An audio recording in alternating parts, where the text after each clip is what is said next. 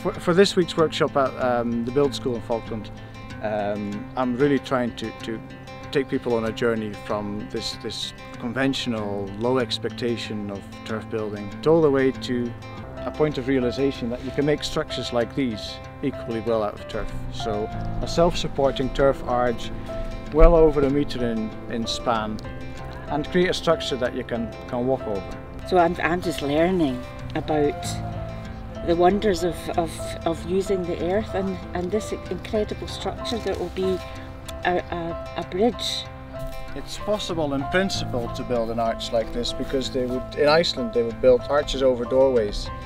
So that's why that's been fed into the design for this workshop, really as a sort of experimental archaeological approach.